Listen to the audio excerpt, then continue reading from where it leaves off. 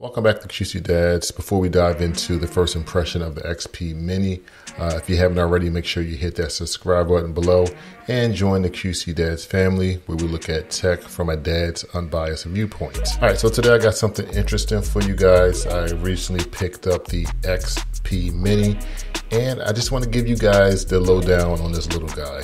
All right, first things first, let's talk about the build quality. It feels really light.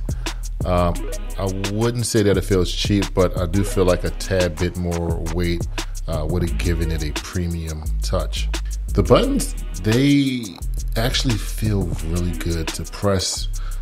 They have this satisfying feedback and it kind of reminds me of the MacBook Pro buttons. All right, so the scroll wheel, I feel like I could spin this guy around all day. It has this clickety tactile sound to it, and it feels really good, but it's really sad because with this unit, that's where the hiccups really started to kind of take place when I tried to set this guy up with Final Cut Pro. If I had to put it in words, it's kind of where the roller coaster actually began with this unit. So customizing the shortcuts on this unit just didn't seem to work as expected. No matter what I tried to do, it just kind of stays stuck in zoom mode. I was trying to get it to move to scroll mode.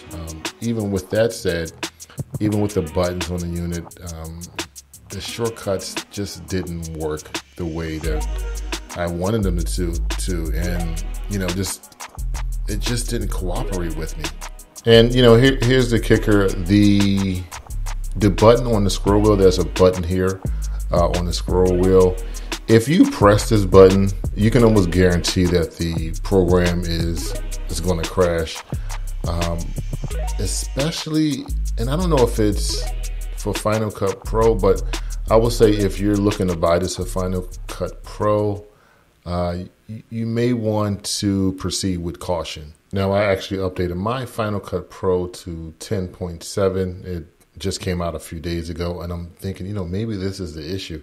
Maybe this will fix it because the software I downloaded, I think I had a date of November, and right now we're here in December. So I thought that would fix it, but it did not.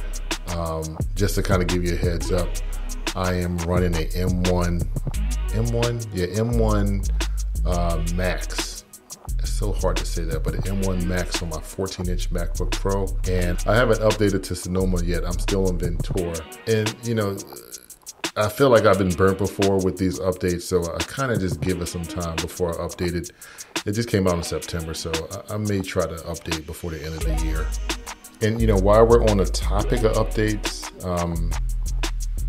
if you're kind of on the fence to update to Sonoma, my advice is hold your horses. Don't update yet.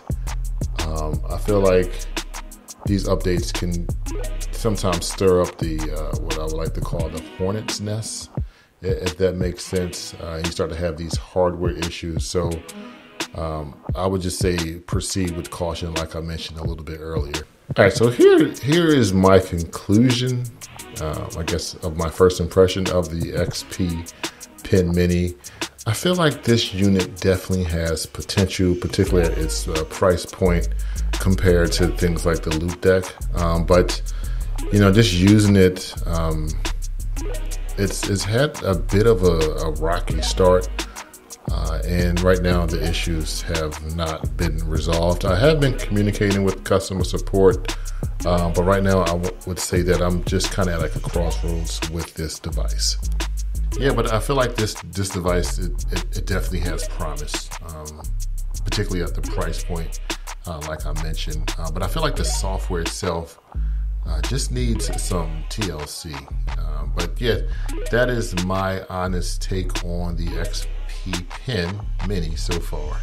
But yeah, if you have any questions or if you're facing similar issues with the XPPen Mini, go ahead and leave them in the comments section below.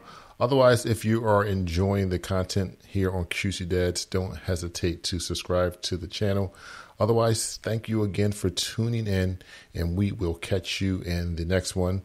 And as I would always say is stay tuned and most importantly, stay subscribed.